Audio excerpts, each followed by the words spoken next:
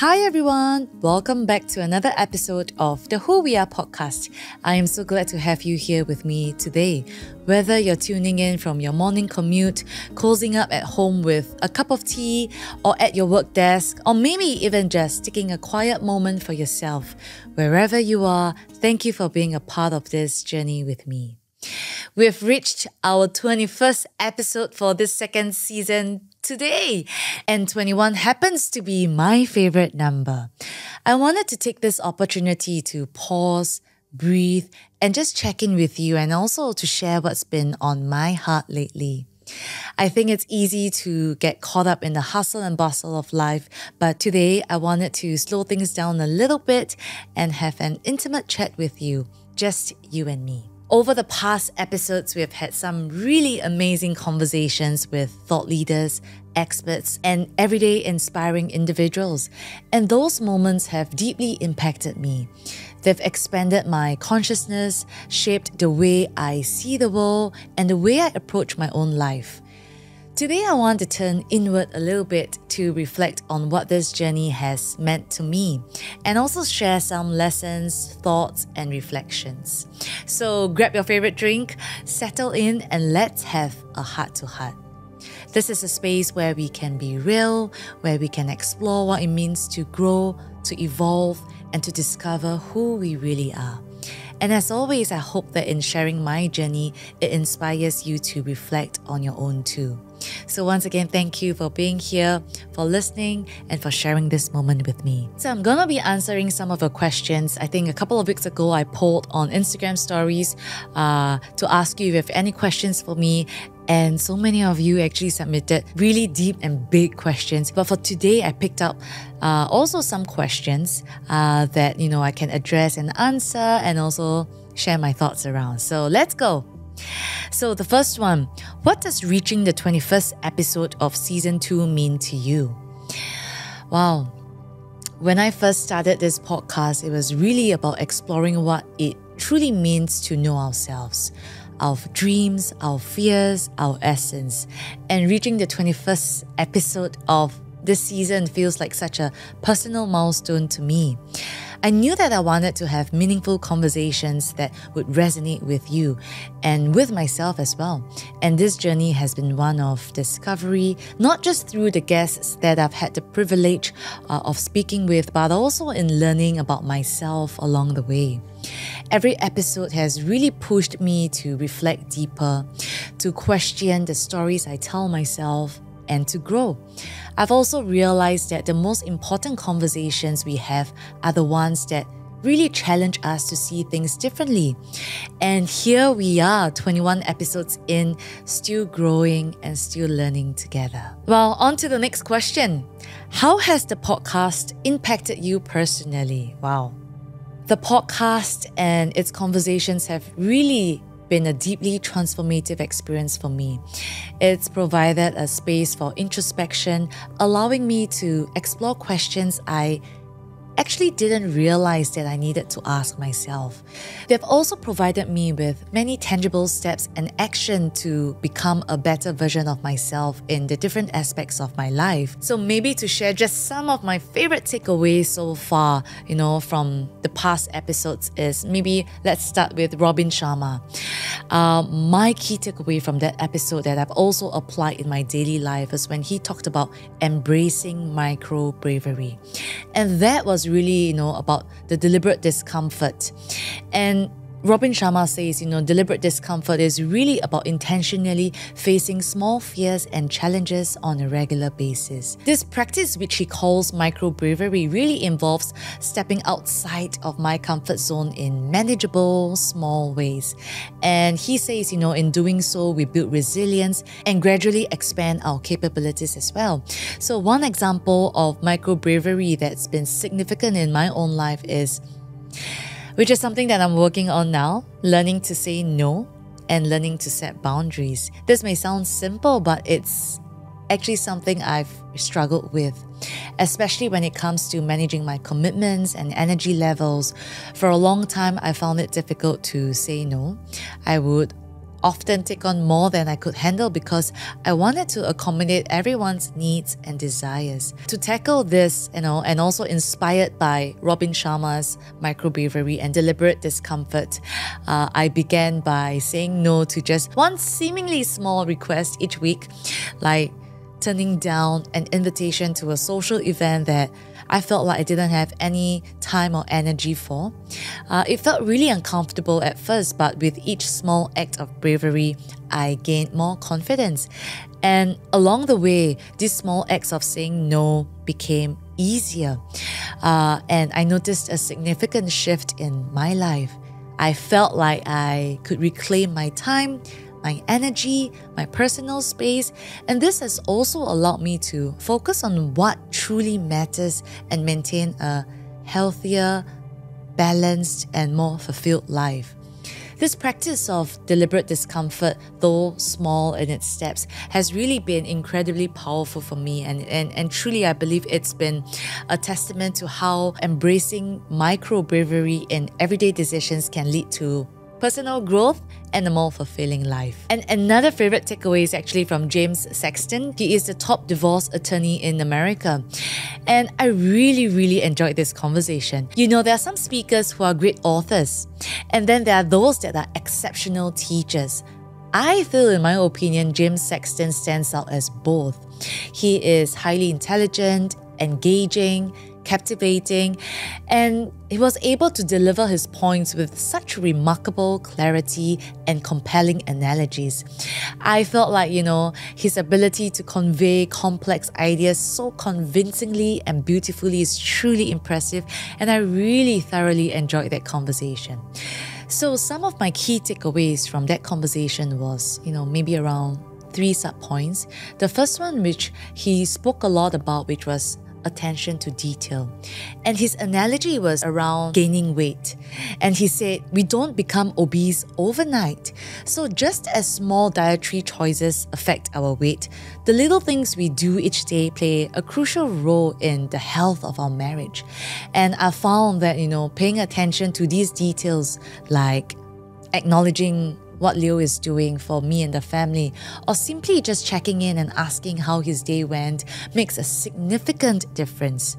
It's these small and seemingly insignificant interactions that really contribute to our happiness and strengthen our bond. Another takeaway from James Sexton was the point on consistency. So again, to his analogy on maintaining and gaining weight, maintaining a healthy weight requires consistent effort. And likewise, nurturing our marriage is no different. We've learned that small daily actions can either build us up or create distance between us. So for instance, Leo and I, we really try to set aside time each week for a weekly check-in one-on-one where it's just the both of us and it's just undivided attention. This consistency really helps us to stay in tune with each other, what we're going through, what we're struggling with, any feedback that we need or requests that we need to give each other, and really keeps our relationship vibrant. It's these really regular, intentional acts of connection that make all the difference over time. And I think the last key takeaway from James Sexton for me was the point where he talked about the accumulation of neglect. So James Sexton shares that problems in marriage don't usually appear overnight. They actually build up slowly, and when we neglect to address the small issues. I remember times when maybe Leo and I allowed minor disagreements to fester and we neglected checking in with each other. Over time, this neglect accumulated and led to unnecessary tension and friction. And learning from this reminder from James as well, we've become more proactive about addressing small concerns before they become major issues. And that's why, going back to the point earlier on that sacred time each week to really check in with each other, because that's when we also talk through issues that perhaps are bothering us as well. And so by being attentive and addressing small problems early on, we prevent them from snowballing into something more serious. Another takeaway, from my guest this season was also from Karen Tay, right? And Karen, as we know, she used to work in the government and policy making, and she shared a lot about the notion of this idea of, having it all. And is it really something attainable? And what does it even mean to have it all, and why we should embrace perhaps not having it all? And one of my key takeaways from Karen was really when she shared about viewing life as a series of hypotheses. I think this concept for me of viewing life as a series of hypotheses rather than definitive tests can be truly transformative. This perspective offers, I think, such a refreshing approach to how we make decisions and face challenges in our lives. It really encouraged me to embrace experimentation in my daily choices and to see every outcome as a valuable learning experience rather than a final judgment on my capability or worth.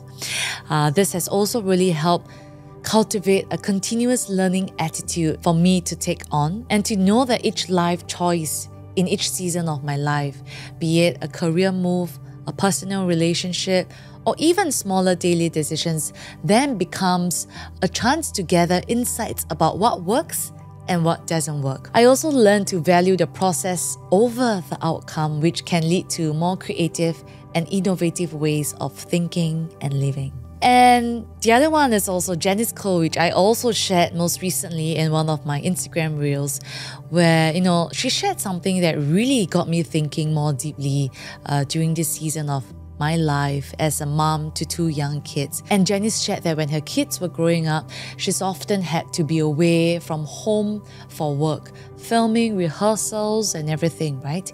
And she shared, looking back now, one of the things that she wished she could do more is to be more present with her kids in their day-to-day lives. She shared this phrase and she said, people always talk about quality time over quantity time, but there's something to be said about quantity time.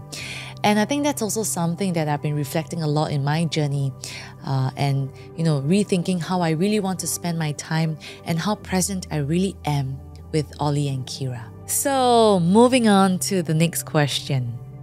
What reflections do you have on the year 2024 so far? Well, firstly, I can't believe that we're almost into September and time really, really flies. I think one of the key things that I have been deeply reflecting on and really working on is about how I can improve the way I can communicate with the people around me, like my team, Dion and Leo, especially in terms of over-communicating, even when things aren't fully defined. It's something I've come to realize is crucial, and not just for the sake of clarity, but also for building trust and assurance with my team, my family, and even within myself. And as I've also been reflecting on incidents that have happened recently, I've realized that there have been a few instances where misunderstandings, unhappiness, friction, and tension have arisen, not because of the challenges themselves, but because I didn't communicate early enough. It's something that's been on my mind a lot, and it's taught me a valuable lesson about the importance of staying connected even when things aren't fully clear. In those moments, I hesitated to speak up or to just share because I didn't have the answers yet. I wanted to wait until I could present a complete picture to offer something definitive. But looking back and reflecting on how I can do better and learn, I see now that this silence actually created more uncertainty and stress for everyone involved. The absence of communication left a lot of room for assumptions, doubt, and the kind of unclarity that can strain relationships. I've come to understand that it's not always about having everything figured out before we speak up. Sometimes it's really about keeping the lines of communication open. And even when all I can say is, I'm still working on this, and here's where we are right now. I feel like it's about letting others in on the process, sharing what I do know, and being transparent about what I'm still figuring out. So I've learned that frequent communication, open communication, transparent communication can prevent so many of these misunderstandings. And it also would reassure those around me that, hey, they're not in the dark, and that they're part of the journey, and that their concerns are being heard. So I think that's something that I'm working on, also to build trust foster even better collaboration, and ultimately strengthening connections. So as I move forward, I'm also making a conscious effort to communicate more frequently, more openly, and even when I don't have the answer, because I've seen firsthand how much this matters. Not just for the clarity it brings, but also for the trust and the understanding that it builds along the way. The next question, what can people look forward to next for the podcast and your ventures? Well, I'm excited to share a little bit on what's going on in this season of my life and also what I've been working on. So first up with the podcast, I'm planning also to build out different segments within the show itself. I want to bring on a variety and depth to more conversations, exploring new themes and perspectives that resonate with where we are in our journey. My hope is also that, these segments will offer something different for everyone, a space where we can dive deeper into the topics that matter most to us. And, in this season, I actually also introduced, versus season 1, conversations with inspiring everyday individuals around us. So, for example, this season we had the likes of Pat Law, Ashish Kumar, Karen Tay, Janice Koh, Waiki, and the feedback on these conversations have been so encouraging to also know that so many of you have so many takeaways from these brave and courageous and inspiring stories from these individuals. So I'll definitely be doing more of that as well. And beyond the podcast, I'm also working on expanding closer, where, it's about me bringing all of us closer together in person, whether is it for workshops, events, and this has been also such a meaningful part of our community. What I really enjoy is also coming together, getting together to support each other, learn from one another, and to also learn from inspiring speakers. These in-person gatherings have also shown me just how powerful it is when we come together, how much we can grow, how much we can learn, and support each other when we're all in the same room. I'm also committed to creating more of these opportunities for us to connect face to face, to share our stories, and to inspire one another as we navigate our individual paths. As for Love Bonito, I think this season is also, if I may be honest, a pretty challenging one.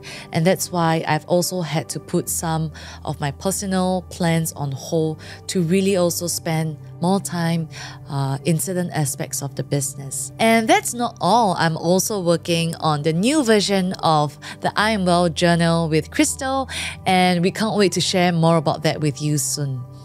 This journal has really been a personal project close to our hearts, and we're so excited to be able to bring an even more refined and meaningful version to life soon. So, in summary, I think through it all, whether it's the podcast, Closer, and Love Bonito, I think my goal is to continue to push forward, to keep learning and to keep building a life that reflects my deepest values.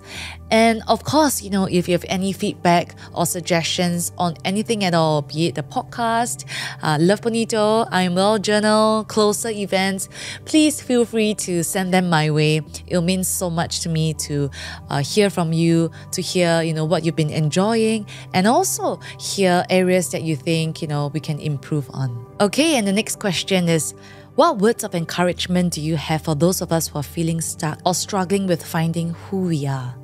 Wow. If you're feeling stuck or uncertain about who you are, firstly, I want you to know that you're exactly where you're meant to be. This moment right now, with all its challenges, all its doubts, all its uncertainties, is part of your journey. And it's easy to feel lost when things are not clear or when the path ahead seems overwhelming.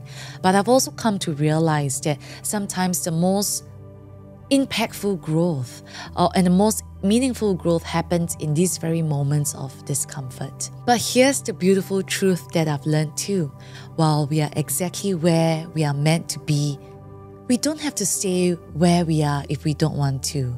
We have the power to move, to change the direction, to create a new path that aligns with who we want to become.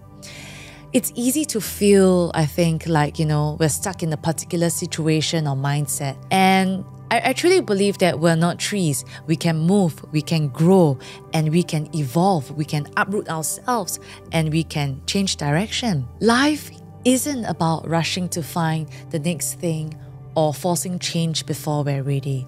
It's really, I think, about recognizing that we have the agency to make choices that serve us, to take steps, however small, that can lead us closer to our true selves. Sometimes that move might be a subtle shift in our perspectives, or a decision to set a boundary, or the courage to say no to something that no longer serves us. Other times, it may be a bold leap into the unknown, trusting that we'll land exactly where we need to be.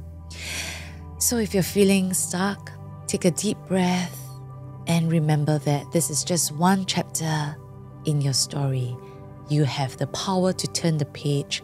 You have the power to start a new chapter whenever you're ready. Keep moving forward, even if it's just one small step at a time, and you'll find that you're exactly where you need to be to become who you're meant to be. So I also wanted to take some time to share with you some of the books that I'm reading, and in particular these two books that I find myself returning to and rereading. And it's The Obstacle is the Way by Ryan Holiday, and also The Courage to be Disliked. And these two books have deeply influenced not just my thinking, but also how I navigate life's challenges. And I have read these two books a couple of years back, but during this season where it's been a little bit more challenging for me, I also found myself reaching out to them again. These books have become more than just reading materials for me. They've become the guides that I turn to when I need perspective, strength, and a reminder of what truly matters. So I'm going to share a little bit about them with you. So let's start with The Obstacle is the Way by Ryan Holiday. This book first came into my life during a time when I was feeling particularly overwhelmed by the challenges I was facing. You know, those moments where it feels like everything is piling up and you're not sure how to push through? That's exactly where I was. And then I stumbled upon this book, and it completely shifted how I viewed the obstacles and challenges I was facing. The central message inspired by Stoic philosophy is that the obstacles that we face aren't just barriers or blockers. They actually are the very path to growth. And there's this powerful line from Marcus Aurelius that Ryan Holiday emphasizes. I'm just going to pull it up quickly. And it says, "The impediment to action advances action. What stands in the way becomes the way." And this, to me, is such a simple yet profound idea that challenges in our lives aren't just things to overcome. They're actually the very things that shape us into who we're meant to be. And one of the most impactful lessons I've taken away from this book is the idea that there is no good or bad without us. There is only perception. There is the event itself and the story we tell ourselves about what it means. I'm going to repeat that. It was so powerful for me. There is no good or bad without us. There is only perception. There is the event itself and the story we tell ourselves about what it means. My takeaway was really that, whatever happens is neutral. But whether it becomes positive or negative really depends on the story we tell ourselves about it. And this really resonated with me because it reminded me that the way we perceive our challenges or obstacles can either empower us or defeat us. It's not the event itself per se that defines us, but the story we choose to tell ourselves about it. And this perspective has been a game changer for me. The book is structured around 3 disciplines: perception, action, and will, that together form a framework for overcoming obstacles. So I'll just briefly run through them. The first discipline, perception, really teaches us to see things as they are, without adding our own emotional reactions or fears to it. It hit home for me because I realized how often I let my own fear or frustration cloud my judgment. But this book has really taught me to step back, to see things more clearly, and to also recognize that I have the power to shape my reality through the lens of my perception. And then there's the discipline of action. The second one, the idea that it's not just about thinking or planning, but actually doing, taking those steps forward, even when the path isn't necessarily clear. I've always been someone who would feel more secure if there is, a plan in place. But as you and I also know that life doesn't always give us that luxury. Reading about the stories of people like Amelia Earhart, who didn't wait for the perfect moment but took bold action anyway, really inspired me to stop waiting for everything to be perfect and to just start moving forward. I also realized that in my procrastination, it was actually rooted in fear. And this really also, opened up my eyes to see how I can confront those fears and take steps forward. It's something I remind myself every day. Progress over perfection. And thirdly and finally, the discipline of will, which is really all about resilience and inner strength. This part of the book really resonated with me deeply because I've had moments where I felt powerless against the circumstances that life threw at me. But in this book, The Obstacle is the Way, it reminded me that while we can't control everything that happens to us, we can control how we respond. It's really like what the quote says, life is 10% what happens to us and 90% how we choose to respond. It's about cultivating that inner resilience, finding purpose even in the hardest of times, and knowing that these challenges are what will make us stronger. So rereading this book, The Obstacle is the Way, has been like a conversation with a wise mentor. Each time I discover new layers of insight that apply to what I'm facing now and where I am in life right now. So if you're facing any challenges or seeking new perspective, I would highly recommend this book. It's been an anchor for me, and I believe it can offer you the same clarity and strength. Okay, on to the second book. So this book is The Courage to be Disliked by, I hope I don't butcher their names, Ichiro Kishimi and Fumitake Koga. And I feel like, maybe the title of this book doesn't really do it justice. So this book is called The Courage to be Disliked. And it has really impacted how I think about happiness, relationships, and also personal freedom. It's based on the teachings of Alfred Adler, a psychologist whose ideas challenge a lot of what we typically believe about self-acceptance, growth, and in finding happiness. What I love about this book is that it's presented in a very unique way. It's presented as a dialogue between a philosopher and a young man who is struggling with life.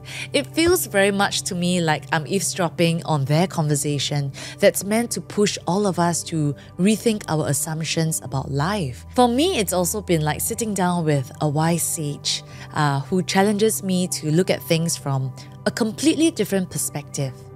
One of the key ideas that really struck me here is the notion that our past doesn't dictate our future. Adlerian psychology teaches us that we are not defined by our past experiences, but by the meaning we choose to give them. So it's also a very similar vein to the book earlier, The Obstacle is the Way. This was also, a shift for me because I also sometimes find myself spending a lot of time wallowing and also reflecting on how my past has shaped who I am today. And this book challenges that by saying, no trauma, only perception. It's not the events themselves that hold power over us. It's the stories we create around those events. And again, similar to The Obstacle is the Way, this has been incredibly freeing for me because I can choose to ask myself, what story am I telling myself about this situation, about this circumstance that I'm in? is this story serving me or is this story holding me back? And I also realized that I have the power to reinterpret what has happened and choose a different path forward. Another concept that also really resonated with me in this book is the idea of gaining freedom through personal responsibility. The courage to be disliked also really talks a lot about something called the separation of tasks, which essentially means understanding what is within our control and what isn't. For example, how others perceive us is their task, not ours. This was a huge eye-opener for me. For so long, I would find myself worrying about what others thought, trying to meet their expectations, and also feeling weighed down by the need for approval. But this book really opened up my eyes and taught me that true freedom comes when we let go of the need for external validation and focusing on what we can control, which is our actions, our choices, our responses. There's also a quote from the book that I keep coming back to. It says, "Your life is not something that someone gives you, but something you choose yourself, and you are the one who decides how you live." This speaks to the heart of, the book's message that we have the power to create our own happiness, but it requires courage. So if you're also like me, you're searching for a way to redefine how you approach life, to reframe, what you're going through as well, I would highly, highly recommend this book because it's been an incredibly helpful guide for me, and I know that this will definitely offer you inspiration and courage. So once again, thank you so much for being with me on this journey. It truly is a privilege to be able to journey with you, hear from you, and learn from you as well. And please let me know if you have any feedback, suggestions, questions, or anything at all. And I just really also hope that this episode has brought you some love and light. And I look forward to the next time where we sit down and really have another heart-to-heart session. And this is me signing off now. I will see all of you soon. Bye!